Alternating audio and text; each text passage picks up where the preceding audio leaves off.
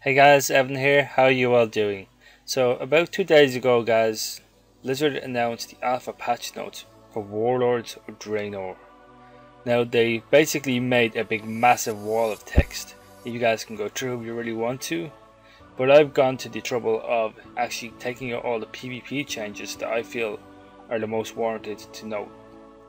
So I'm going to list them off really quickly, the changes and the additions and removals in the game. I'm not going to go too much into detail about them, but I will go more into detail about the warrior and rogue changes made to both classes. So the first change is racial traits have been rebalanced, so now all races have a similar combat performance. The amount of crowd control in the game, primary and PvP, has been drastically reduced. Many crowd control abilities have been removed, and many diminishing return categories are now merged together. The amount of instant healing in the game has also been toned down, giving cast times to several instant cast heals. Interrupts no longer silence a target, but will just interrupt now, but silence effects should still work as they normally did. Stats no longer increase crit, but instead every class now has a 5% increased base crit. Previous agilityers will also gain a new passive ability that increases the crit chance by 10%. Professionals no longer have a combat benefit perks tied to them. Additions and removals from the game. Hit and expertise is being removed, but there's still a 3% base parry and a 6% base parry for tanks. Base resilience has been reduced to 0% guys. This is going to make it so PvE people will have a lot harder time killing us, which is the way it should be. Bad fatigue has been removed from the game. Critical damage and critical heals in PvP combat now deal 150% of normal spell ability effects, down from 200. Disarms have been removed from the game. Weaken Blows debuff has been removed from all DPS specs. It's now only available to tanks. Spells and abilities that slow casting / attack speed have been removed from the game. Many facing requirements have been removed. Rogue's Ambush no longer requires the rogue to be behind the target, and Backstab can be used at either side of the target or behind, but not in front. Okay, so guys, next up we're going to talk about the warrior changes. Now keep in mind before I list off any of these changes that every class in the game, every spec class in the game has had a lot of changes made to them. They've had a lot of nerfs and they've had a lot of buffs. So there is going to be nerfs and buffs in this list, but don't take everything here for as it is, because this is just the alpha and Blizzard may decide to change a lot of this. I'm just going to give you guys my thoughts on it as we go through it. Recklessness now increases critical strike chance by 15%, down from 30%, and also increases critical strike damage by 10%, up from 0%. Now that's both a buff and a nerf, because the next change is Skull Banner has been removed. So we're losing 10% increased crit, but what they've kind of done is they put Skull Banner as part of Recklessness and reduced it by 10%. Which is still a good change, because it just means we don't have to put a banner down now for that. And recklessness, the increased crit going down to by 15%. It's still okay, because at the end of the day, they're, as I said before, they increased 5% crit base for every class. So it's probably like 10% maybe. But you never know, with the gear we might have a lot of crit on the gear, stuff like that, when we go into the actual beta. So we'll see how that goes. Heroic Throw now has a 6-second cooldown, down from 30 seconds, but now has a 15 minimum yard range. I guess this is going to help us do a little bit more range damage. It won't really matter too much though. Haste now reduces the global cooldowns of Mortal Strike, Bloodthirst, Shield Slam and Thunderclap. I can see this being a really good change for RBGs if you stack Haste. You can just Thunderclap away and keep on everything. That'd be pretty nasty. But as regards to Mortal Strike, I'm not too sure. We'll see. We can't judge too hastily yet. Did you get that pun, hasty? But yeah, we can't judge too hastily yet, because at the end of the day, a lot of this may change. I mean, if we can get Thunderclap down to a 1 second and Mortal Strike down to a 1 second, haste may very well be worth stacking, guys. The next one is Second Wind no longer directly heals the warrior. This is the one people have been worried about. Second Wind no longer directly heals the warrior while active. Instead, Second Wind grants the warrior 10% leech life while active. which cause the warrior to heal for 10% of the damage and healing done by the warrior while active. Now what you have to remember is you're also going to have your bleed on the target. So your bleed combined with your damage, combined with your auto attacks, that should probably give you, if you was to put it into current game now, will give you say about 20k ticks. And remember they remove battle fatigue from the game, so 20k ticks right now will be pretty damn good actually. Would be pretty damn good, especially combined with defensives. It just means you have to attack rather than running away. It's basically forcing us offensive. I don't know if it's going to be a good thing or a bad thing or not, but at the end of the day, warriors used to use Enraged Regeneration, so if it all fails and goes to crap, going back to Enraged Regeneration is not the worst thing in the world. The next one is Blade Storm no longer uses the ability of Shouts while active. So basically you can't use fears or anything like that, which is going to be a bit annoying, but it's all good, it's all good. Deep wounds now last 15 seconds until the target is healed to full health. This could be a bit annoying for us when we do get healed to full health, but otherwise we should be fine. I mean, it just makes us keep the damage on target so they don't get to full health. Battle Shout now lasts 1 hour and no longer generates rage. This isn't too bad because they're shuffling the rage cost of stuff around, so that's not going to affect us too much. Same with Berserker Rage no longer generates rage, but it doesn't increase physical damage dealt. Berserker Stance has been removed from the game, which was going to happen. You knew it was going to happen. Nobody uses Berserker Stance. Cleave has been removed from the game. Commanding Shout now lasts 1 hour and generates no rage like before. Demoralizing Banner has been removed from the game.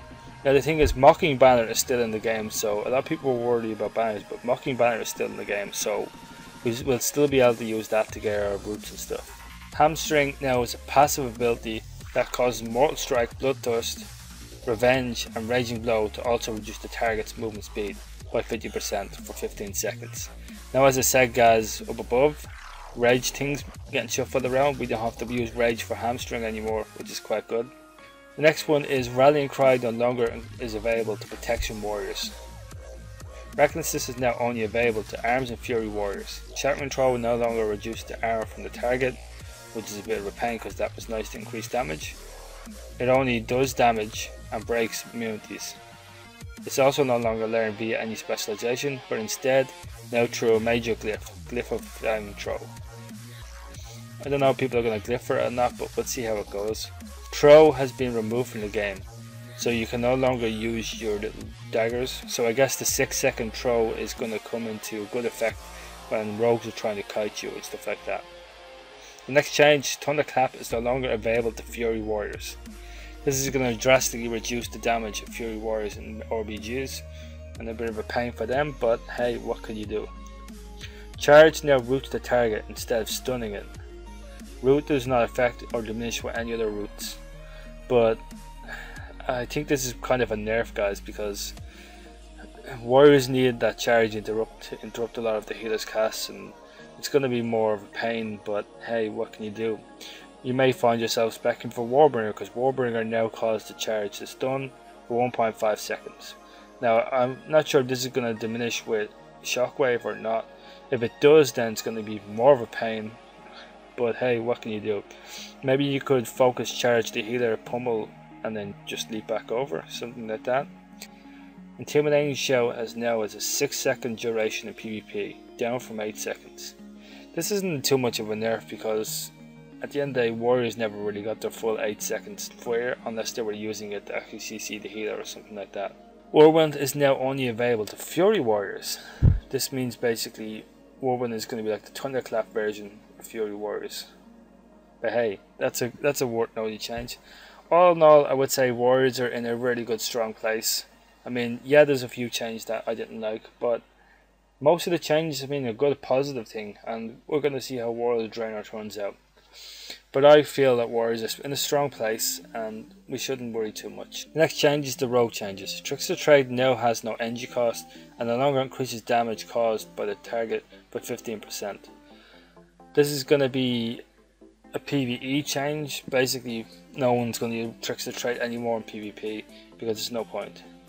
This is a good thing though, because it basically means they're going against RMP, they're not going to do ridiculously stupid damage. Next change is to Assassin's Resolve. It no longer requires daggers to function, because next change after that, Mutilate can be now used with fist weapons and one-handed swords, dealing 137% weapon damage instead of 200, but when used with weapons like daggers, it deals 200% weapon damage. The next change is being to Dispatch. Just like Mutilate, you can now use one-handed fist weapons and swords. It now deals 330% weapon damage instead of 480 when used instead of daggers.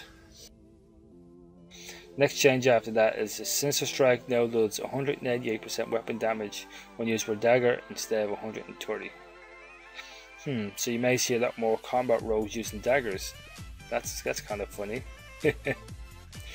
Next change is to Subterfuge. Now allows you to use abilities that require stealth for 3 seconds after leaving stealth, instead of actually staying stealthy for 3 seconds. So this just means that it's just like the other two, but you're just gonna be able to use your ambush like you were as if you were in Shadow Dance or something.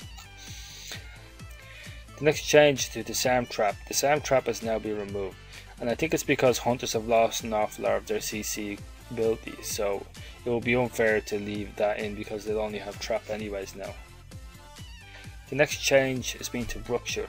Rupture no longer available to combat rogues, which is probably a good thing because combat is more based on physical damage than bleeds, to be honest.